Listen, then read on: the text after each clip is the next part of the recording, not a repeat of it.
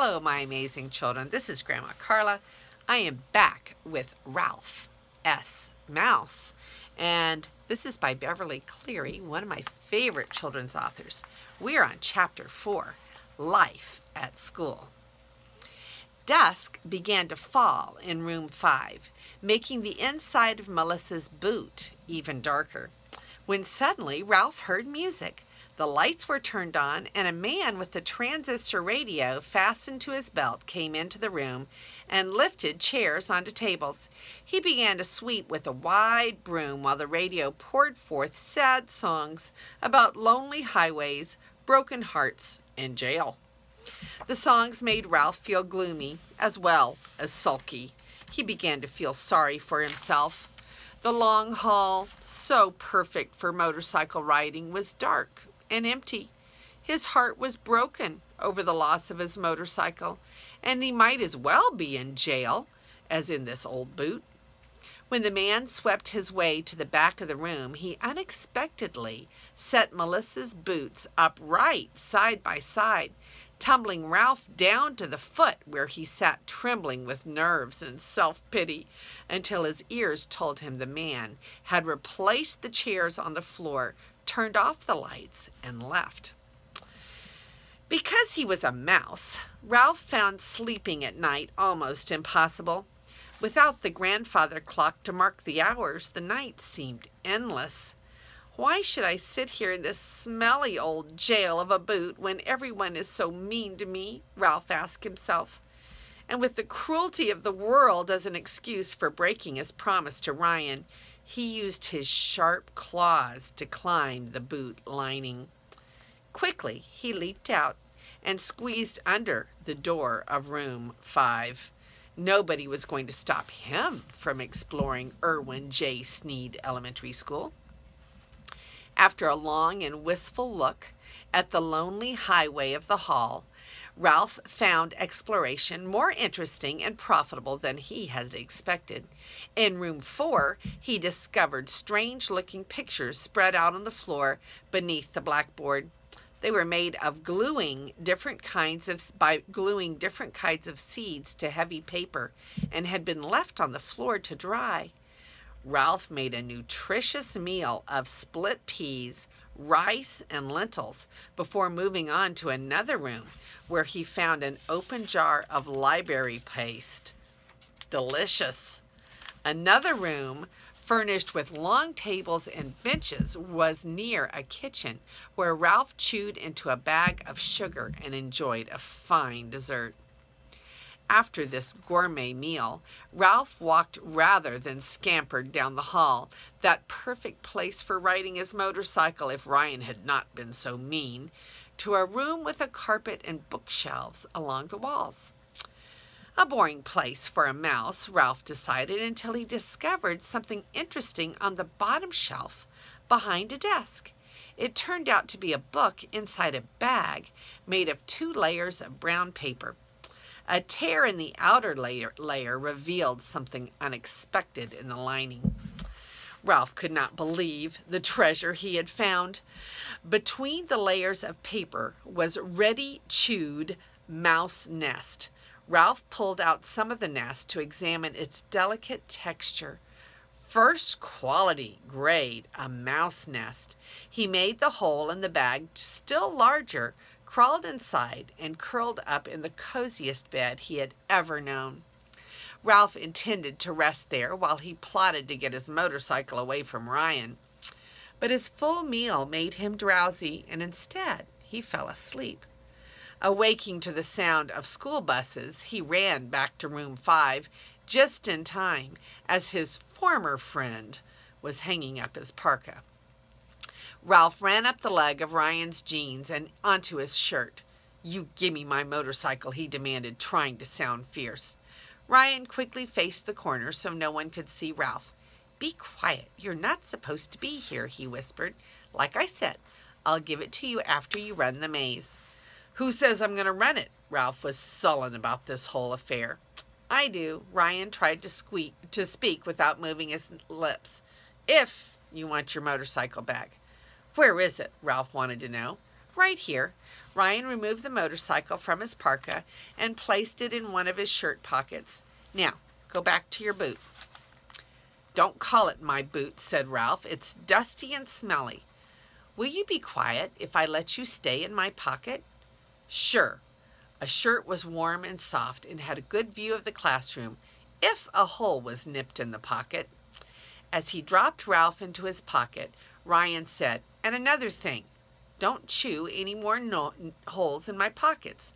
Mom didn't like it when she saw holes in the new shirt I wore yesterday. We'll see about that, thought Ralph, determined not to let lub-dub of Ryan's heart lull him to sleep again until he figured out how to get that motorcycle back. For a better view of room 5, he bit a careful peephole, one thread down and one thread across in Ryan's pocket. Ralph watched with puzzled interest while the class worked with numbers and words. Late in the morning, the children formed a double line, something Ralph had never before witnessed, and walked quietly to the library where they selected books to read. Why can't mice behave like that? Ralph wondered. When Ryan had found the book he wanted, he took the little red motorcycle out of his pocket and amused himself by running it back and forth across the table while softly going. The sound was enough to break a mouse's heart. The most interesting part of the day turned out to be late in the afternoon when the class worked on their projects for what the children called the Great Mouse Exhibit. Miss Kay read a poem that Ralph found difficult to understand, something about wee sleekit cowrin tumorous beastie, while the class worked with crayons and paper. Ralph saw strange pictures of himself beginning to emerge. They were making him look very big, except for one boy who drew a cat that filled up the whole paper and then added a tiny mouse down in the corner. Other boys and girls bent over their paper, writing, pausing to gnaw their pencils, writing again. Others behaved strangely, nodding their heads, tapping their pencils, and softly chanting ta-dum, ta-tum, ta-tum, ta-tum, or ta-ta-dum, ta-ta-dum. The noises sounded something like an Indian war dance in an old movie on TV, thought Ralph, puzzled. Ryan and Brad worked with glue and some old cartons on the table at the back of the room. They moved around so much, and Ralph's peephole was so small that he could not get a very clear idea of what they were building. Apparently, they did not have a very clear idea themselves, for they argued about the way to make the partitions of the maze stand up about the height of the partitions. We don't want him to be able to see over them, even if he stands on his hind legs, and the length and the number of the blind alleys, Mostly, they argued about the difficulty of the maze. Let's make it really hard, said Brad. Ralph decided he did not like Brad with his tousled hair, grubby t-shirt, and unfriendly ways. Not too hard, said Ryan. Ah, come on, said Brad. Making tunnels and trapdoors would be fun. Real mazes aren't like that, and it wouldn't be fair, protested Ryan. He's just a little mouse. Besides, we haven't figured out how to make the partitions stand up. You're scared he can't do it, said Brad. Of course, he can do it. Ryan was at least loyal. But what if I can't do it, Ralph worried. What if I run around bumping my nose instead of against dead ends? Then how would Ryan feel after all his bragging? A terrible thought occurred to Ralph. If he failed and everyone laughed, Ryan might not give us motorcycle after all. Ralph decided there was only one thing to do. Get up on that table at night and practice. He would memorize the maze so that he could dash through the passages without bumping his nose even once. Ralph had no longer made this decision. Then part of the maze must have fallen down, for Ryan said, "See, I told you it wouldn't work that way." Brad lost patience. "All right," he said. "Since you're so smart, you can make your own dumb maze for your own dumb mouse. I'll write a poem instead." "You don't like to write poems," Ryan reminded him. "I'd rather write a poem than work on your dumb maze for your dumb mouse," answered Brad. "His name should be Ralph D. Mouse." D for dumb. Okay, said Ryan, suit yourself, but I don't see why you have to be so touchy all the time. Good, thought Ralph. Ryan will make it easy. When the last bell rang, Ryan asked permission to work on the maze at home because he still hadn't figured out how to make the partition stand up. Of course, you may, Miss Kay told him, thereby destroying Ralph's plan to practice. I hoped you and Brad might become friends if you worked together.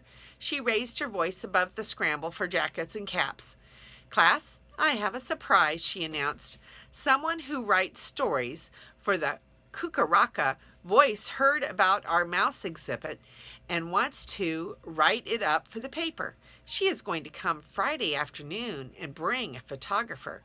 Cucaraca, although it had grown since Gold Rush days, was still a small town. News traveled fast. There was a buzz of excitement. Room 5 was going to have its picture in the newspaper. When Ryan plucked Ralph from his pocket, Ralph asked in his tiniest voice, "Do I get a chance to practice running through that thing before Friday?" "That would be cheating," said Ryan through his stiff lips. "The same as looking at test questions before the test." "Just one little peek?" coaxed Ralph. "Nope." Ryan poked Ralph into Melissa's boot and ran off to catch the bus. Ralph crawled down around the bend to the toe of the boot, where he sat brooding in the dusty, musky dark. For the first time since he had left the inn, he began to wonder if anyone missed him in his old home. And that is the end of chapter 4. Let's look at the pictures. Okay, so here is a picture of Ralph getting into the jar of paste in the library. Oh my goodness, and he ate it. Ooh, and he thought it was awesome. I guess mice have a different taste than we do. And that was the only picture in that chapter. So we'll have to get to chapter 5 next time. This is Grandma Carla, and I love you.